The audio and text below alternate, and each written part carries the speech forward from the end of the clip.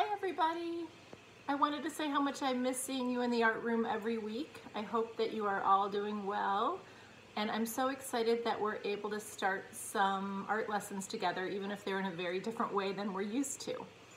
I hope that by now you've all had a chance to take a quick look at our Matisse lesson. Matisse is one of my favorite artists. I love all of his use of beautiful colors and shapes.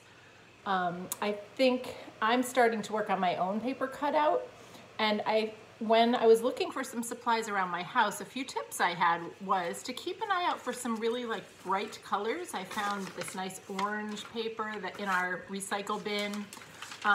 Cardboard boxes make great canvases as well. So when I started my cutout, I first gathered a bunch of papers and started with a piece of cardboard for my base. A few tips I have in working on these is to think, do you want to make a representational collage, which means something that is a picture of something real, like an animal or a person or a robot, or do you want to do something more abstract or non-representational that's just shapes and colors? I chose for mine to do a non-representational cutout, and this is the start I have on it.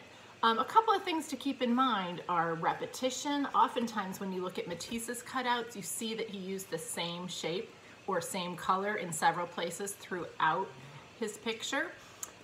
One thing to remember, if you want to cut multiples of the same shape, an easy way to do that is to fold the paper in half first. This is a piece from a magazine I'm using. You fold the paper in half first and then cut your shape. You get two of the same shape. Also keep in mind, it's possible to draw the shape and then cut it out. However, Matisse used the phrase painting with scissors, which I really love that idea. And what he meant by that, I think, was using the scissors to draw. So using that shape to draw as you go. Another idea is to think about contrast a little bit, using a dark color on top of a light color, overlapping your shapes a little bit, and really just playing around with the shapes until you come up with a pleasing design.